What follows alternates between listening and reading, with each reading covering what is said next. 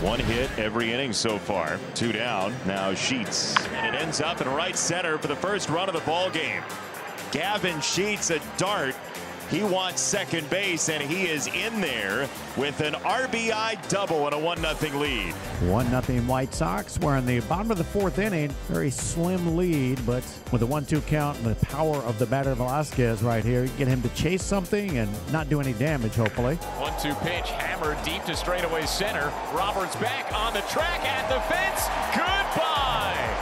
Nelson Velasquez continues his legendary run. He is homering at a rate that is virtually unforeseen. Back to work in the 6th. Vaughn at the plate. Into left field. That ball is drilled and out of here.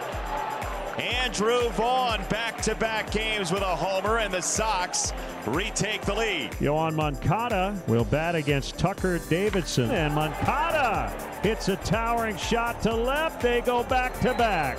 He's homered in 2 straight. It's 4-2. Get the tape measure out because that baseball was flattened. It went out there wobbling into the bushes next to the last fountain that could be reached. It's like Otis Campbell from Andy Griffith.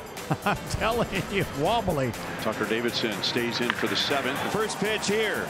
In the air by Colás. Into right field it goes, and it is gone.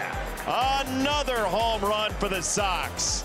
That's the 3rd in 5 batters. You're not going to hit him much higher than that, and it was just far enough. 5-2 Chicago as this game moves to the bottom of the 8th inning. And Lofton is on with a leadoff walk.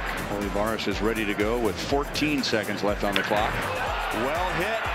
Deep left center field. Robert is all the way back. Gone. And it's a 1-run game in the 8th inning. Second career pinch hit homer for Olivares, and he wasted no time. And then coming off the bench cold like that, going deep, boy, that just increases your value as a player. Nice swing. After back-to-back strikeouts, back-to-back hits, and Benintendi grounds this ball towards second, and just off of Massey into right field. The Sox do add on, and it's 6-4. First hit tonight, and a big one for Andrew Benintendi. Well, that's a killer.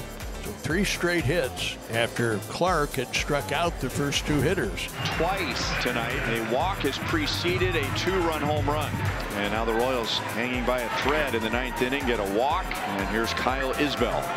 One more strike is all Shaw needs. There it is. Sox win. And the White Sox end a 5-game losing streak. The final from Kansas City. Sox 6, Royals 4.